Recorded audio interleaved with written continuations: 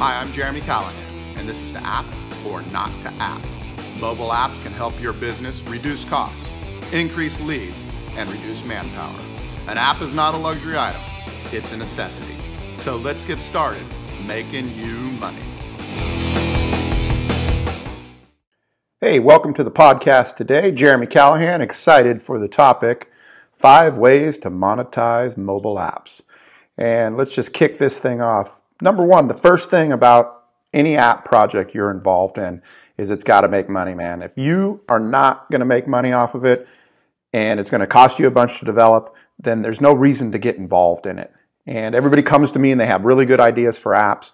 Well, not everybody has a good idea for an app, but most of them are pretty good ideas.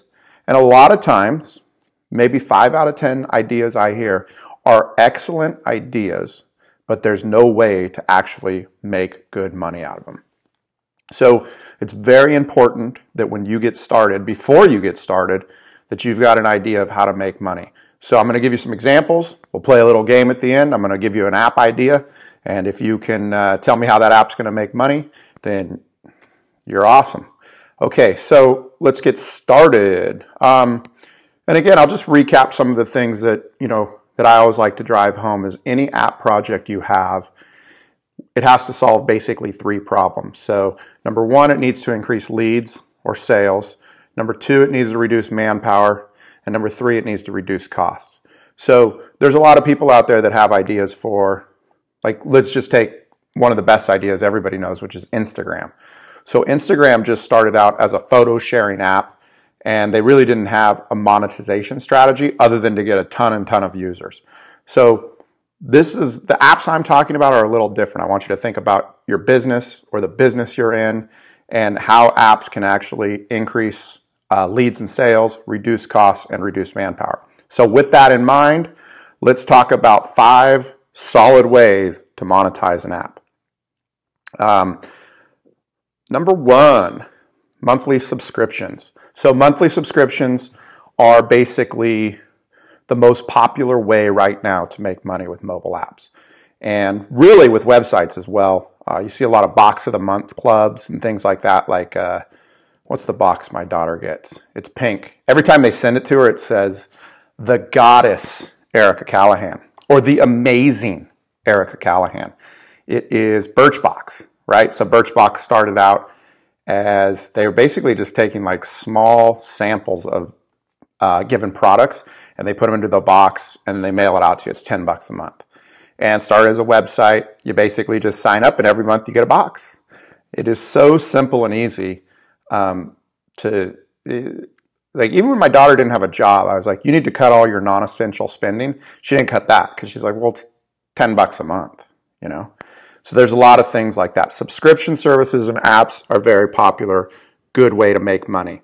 Pandora, Spotify, there's a lot of them out there, right? So I'll give you some ideas. We're working on an app right now. It's a teaching app. It's a golf teaching app, and it's going to be a monthly subscription. So we'll have a number of ideas. The main one we want people to buy is a subscription for $24 a month. $24.99 a month is what we're going to start it at. And then what we're going to do is we're going to upsell them to an annual subscription right there on the spot. So we'll give them like a $50 discount if they buy the annual versus the monthly. So let me give you some ideas of how you should think about it if a subscription is a method you want to use to make money with your app. The first is you're going to have a certain number of people. So the happy path. We'll talk about the happy path. That's what happens when everything goes good. Somebody comes in, they like the product, they buy the product, and they stay involved with the product, right? But you're going to have a number of people that when they're buying that product, they say, I like it so much, I want to go to the annual. And that's like the happiest of happy paths, right? So you really have a series of customer groups. 1 is the happiest of happy, they bought the annual. 2 is the monthly. And then 3, I'm only going to do 3 today. 3 are the people that go in, they do the first registration page where they give you their email and their information. They get to the payment page and then they drop off. So making money with apps, when we talk about it, and when we talk about subscriptions, everybody just thinks, I'm going to have an app, it's going to be $24.99 a month, and boom, I'm going to make money and everything. But you need to consider the negative case scenarios and the positive for that matter. Like, how are you going to message the annual people, right? How are you going to email? When I say message, I mean like remarket more products to them. So always, when we talk about monetizing apps, I want you to think at a little bit higher of a level than, hey, somebody just signed up for the subscription, we win, right? How are you going to treat that person over time? Like an annual subscription, right? You might be able to upsell them a certain product after a month, after 2 months. So what does that funnel look like for the perfect path? What does that funnel look like? And then the second path, the monthly subscription, right? We know from data says that in a subscription service, the average user lasts 2.5 months. So that's how long. Some people stay for 6, some people stay for 1, but it works out being 2.5 months is what the average person spends on a subscription service. So they're going to drop off. People are going to drop off. So what happens when somebody cancels? How are you going to? You're going to message them differently. You might want to re-up them for another month at half the price. I don't know, whatever your product is, but you got to be thinking at this level, right? And then the third person is they gave you their email and they never signed up for anything. How are you going to message them? How could you possibly bring them into the ecosystem of your product? And that's what I want you to focus on. So 3 things with subscriptions. That's just 3. I could break it down to a lot more as far as how you need to treat people and market to them. Give you a subscription story, okay?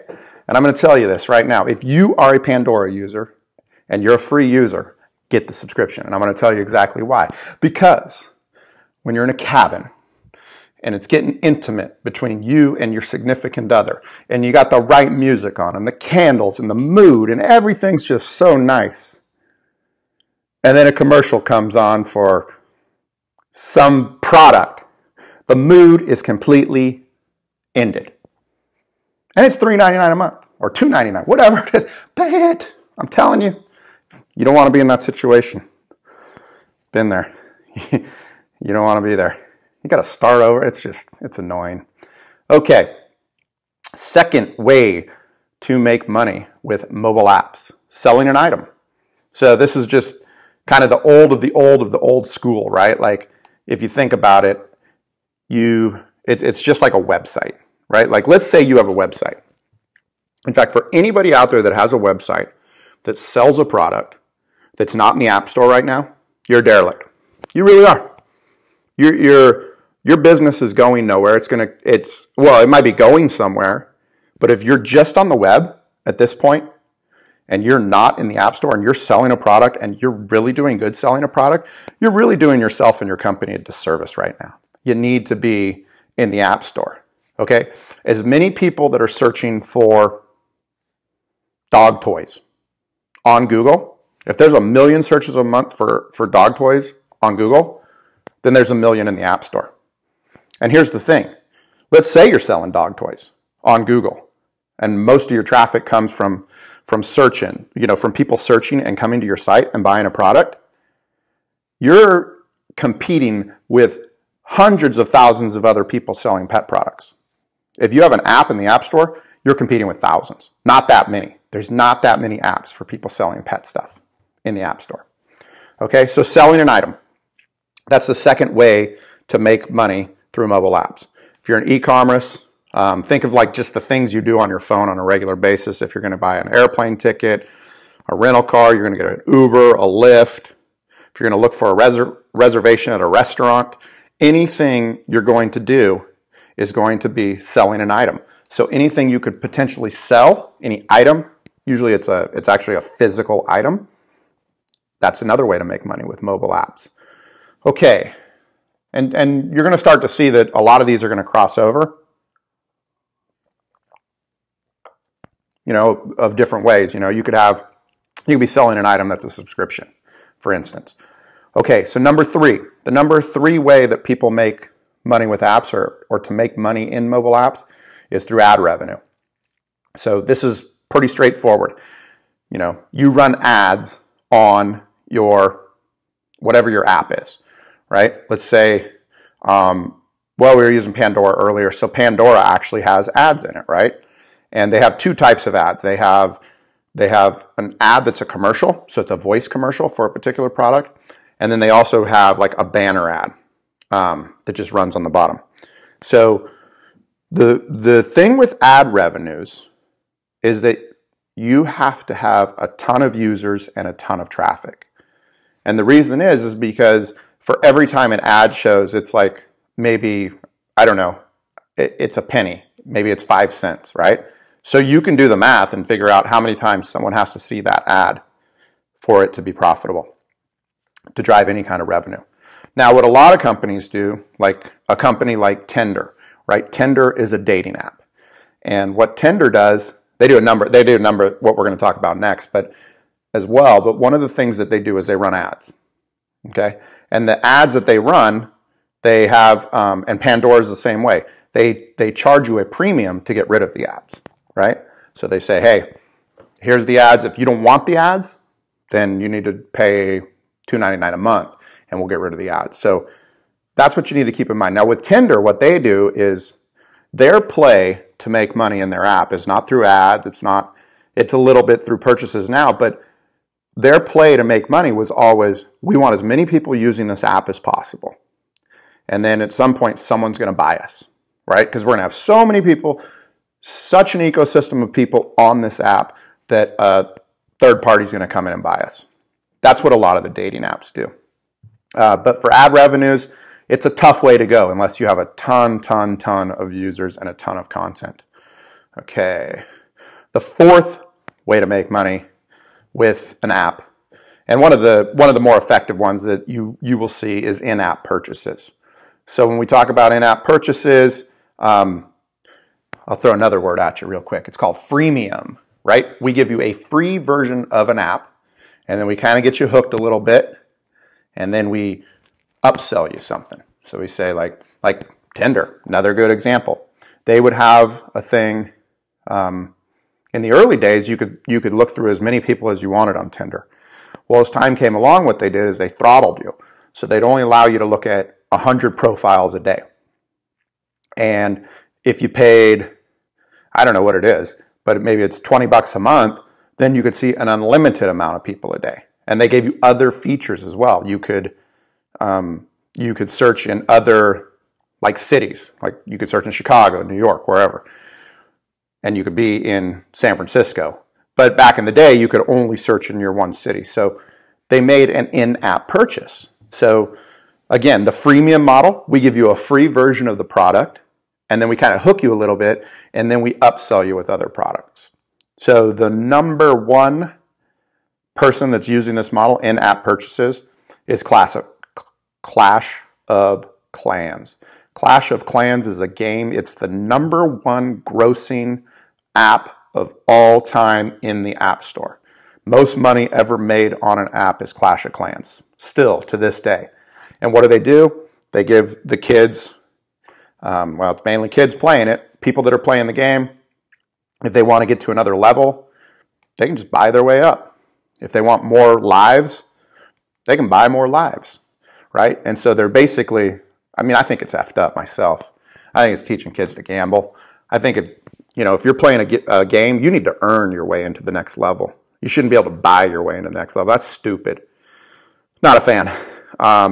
And I know some parents who've had to dispute charges with their credit card company because when your kid signs up for Clash of Clans, this happened to my girlfriend, you have to use your credit card on iTunes to get that app. So kid signs, I want to play Clash of Clans. Dad, I want to play Clash of Clans. And you want to shut the kid up. So you say, yeah, sure, get Clash of Clans. And they go, we need a credit card. What do you need a credit card for? I don't know. I don't know what you need a credit card for. You put it in. Actually, you don't even need to put the credit card in. The credit card is actually attached to your iTunes account. So now my kid's playing Clash of Clans with my credit card. And if my kid is the kind of kid that's not going to ask, hey, Dad, can I, spend some money on the game? They just start doing it, or they don't realize they're doing it because they're kids. And the next thing you know, you got a $750 charge on your credit card. It happens. So That's one of the ways to do it. That's probably not as ethical or a good example of it, but literally that's what's happening in this world. So anything that you can give a free service and then upsell somebody. So it'd be the same as kind of like a trial period. We're going to give you a 7-day trial, and then at that point we're going to start charging you. So in-app purchases, pretty much a good way to go. You'll see a lot of apps that you'll get that are free, and then you get inside of them and they don't really do much until you actually purchase something. It's kind of annoying as a consumer to get an app and be like, oh, this is so cool. Oh, it doesn't do that. Oh, I got to pay for that. But, if it's a premium, if it's a good product and somebody's willing to pay for it, it's great. And as a developer or as a person creating an app and coming up with a business idea, again, you got to figure out a way to monetize your app. So in-app purchases are one of the big ones. The fifth way to make money with mobile apps is selling user data. So I'll cycle back to Tinder again. Like, if you don't think that the apps you're using are selling your data to like marketing companies so that they can remarket other products to you, you're a fool, because they are. So this one's kind of like ad revenue though. You need a lot of users and you need a lot of data. And it's a tough strategy actually, because I'll give you a personal story. I have a mobile app. It's called Shoe Swipe, right? And speaking of Tinder, it's exactly like Tinder. You swipe through left and right we have, I think, 60,000 shoes in there. It's very addictive. So the average person looks at like 121 pairs of shoes. And that's just random stuff that we're serving up to them. There's not like any intelligence behind it or whatnot. So people are just looking through shoes left and right, and so we know a great deal about individual people.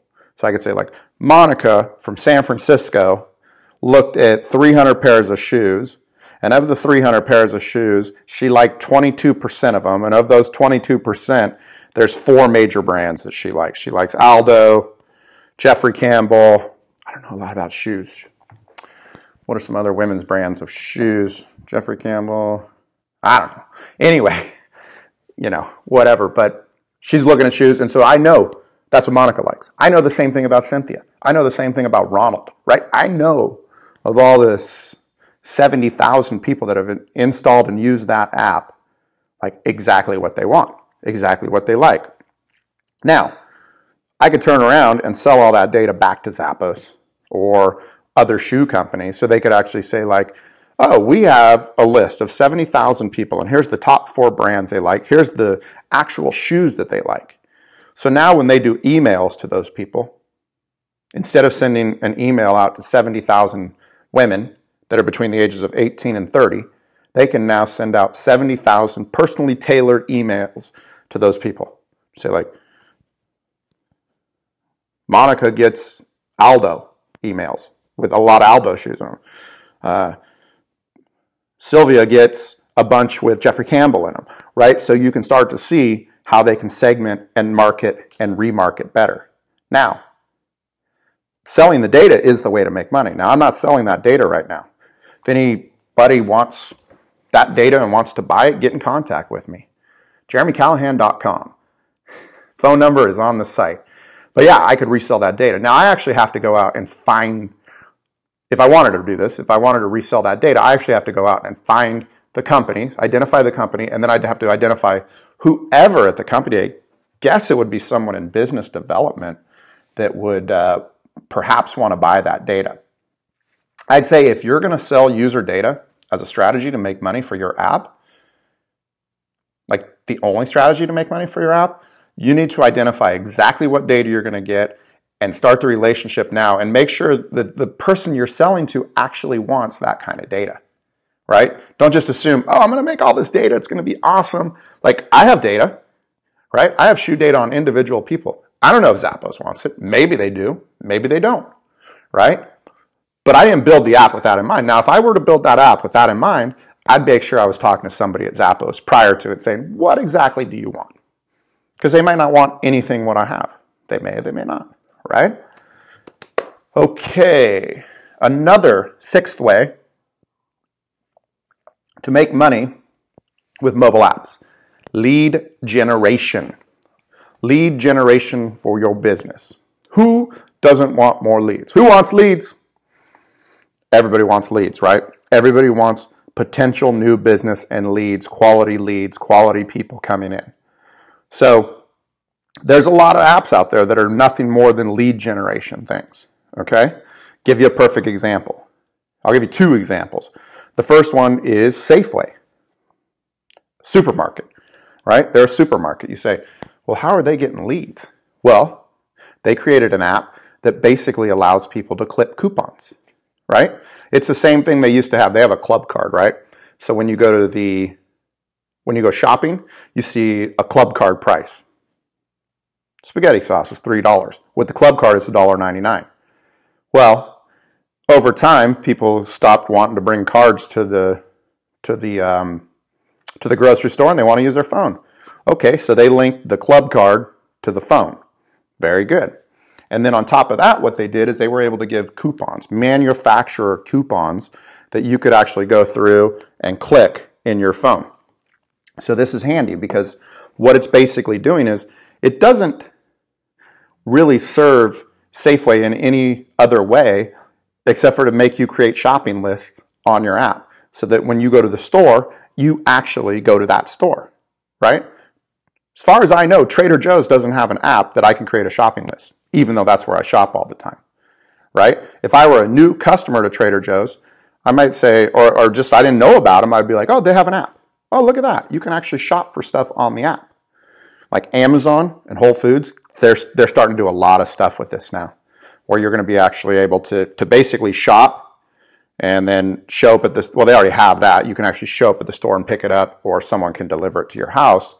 But you can see where this innovation is going, right? Because you're getting people excited about shopping, grocery shopping, which is something everybody does, but you're potentially getting new customers now because you have an app, and the app does something that is unique, right? I'll give you a second example. And this is for anybody out there that is any kind of social influencer. Like if you're on Instagram, Facebook, Snapchat, whatever, and you have hundreds of thousands, millions of users, and you don't have a mobile app, you need to get with it. Seriously. I have this guy, right? His name is Grant Cardone. I'll give you a perfect example. He's got an app, and it's called GCTV, Grant Cardone Television.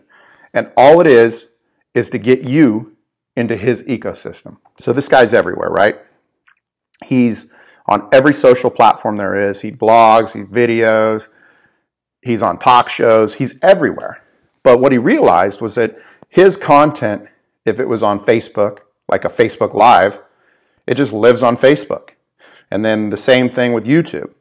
And so what he did is he realized there's a lot of people searching for his name on Google. And when they come in and they sign up for something, he has an email. And now you're in the ecosystem. He can market to you. And then he expanded it out a little and said, well, there's a lot of people searching for me in the App Store. Potential customers, right?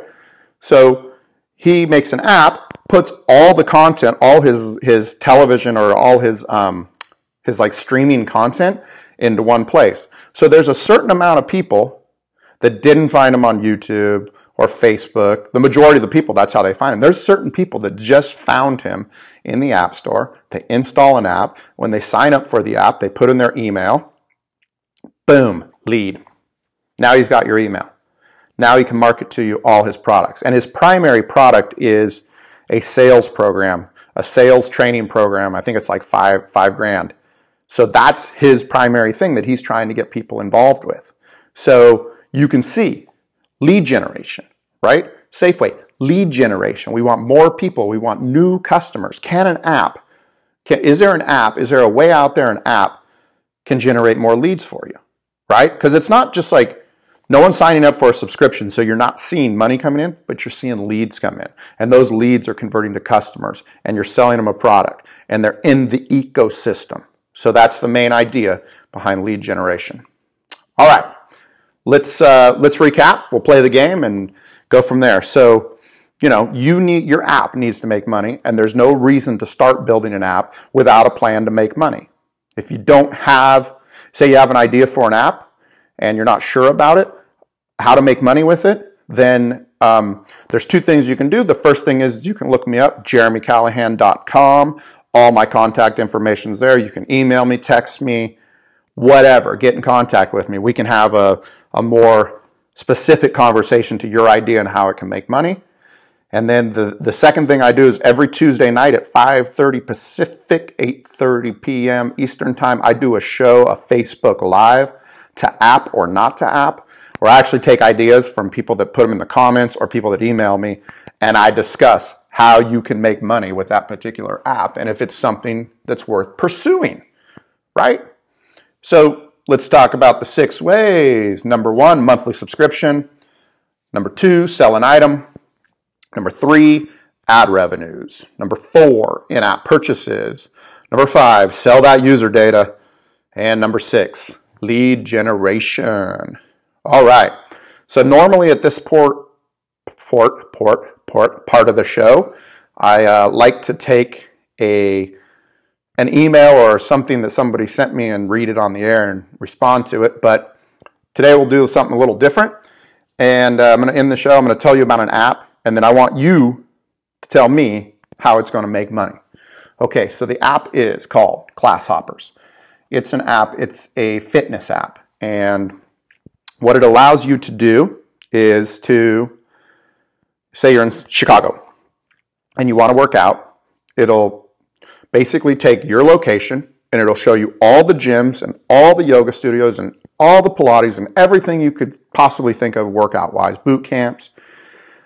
And it'll show you all the classes around you and based by time, 5:30, 6:30, where they start, where they're located, how far they are from you. Okay? Now, you tell me how you can make money with that app, and then I'll tell you how it actually makes money. Let's see what you can do.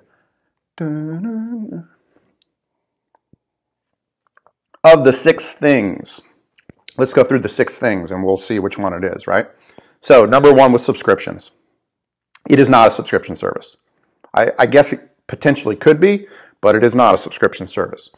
Number 2 was selling an item. Well, they're definitely selling an item, right? So if you say, let's say you pick a class at 6:30 at a yoga studio. So you actually got to pay for that class. It's not like you can just go for free, right? So you pay for that class. So the class, when you pay for the class, let's say it's $15. You pay $15 to the yoga place, and then on top of that, Class Hoppers takes, I think they charge $1.50 for a booking fee, right? So that's where they're making their money. They're actually making their money selling. It's not really selling an item because there's not really, well, I guess it's a class. It's not like it's a hard item though. It's not like you're purchasing something like I don't know, like whatever this is, right? This pouch. So, but you are purchasing, so you are selling an item. Ad revenues, potentially, but they're not running ads on their network or on their app. It's more just find a class, sign up for a class. In-app purchases, ding, ding, ding, ding, ding, ding, ding. Yes, in-app purchases for sure. You're actually purchasing an item in the app. And then they're not selling user data. Number 5, lead generation. Yeah, although I guess they could sell the user data as well. So like, right, we're selling a class. Actually, we're just lining up a purchase, which is a lead generation for the gym. And then we take a fee out of that. So that's where Class Hoppers makes their money, on that transaction fee, right? But they could potentially sell user data back to the gym. They could say like, hey, these 20 people signed up for a class this month. Would you like to remarket to them? We'll sell that list to you for $150 or whatever, however much they can value one email at. So there's that way. I don't know. There's probably a lot of ways you could actually make money from selling the user data back. And then the final one was lead generation. So I think it's that app probably needs a little work in that, the lead generation, the gym is actually getting the lead, but they do have a network of leads now, right? Like let's say for the month, they get 2,000 people signing up for classes. So now they have 2,000 leads. So now they can remarket to them, maybe a separate item. I don't know, just saying headphones. I don't think headphones is a good one, but something like that. Like they could potentially resell an item. If the owner of the app had their own like workout program, like maybe like a workout app program, like a 30-day boot camp or something, there you go. There's an upsell. There's another item to sell somebody. Okay, so let's just wrap it up. Hope you figured out a way to make money with your app by listening to the podcast today.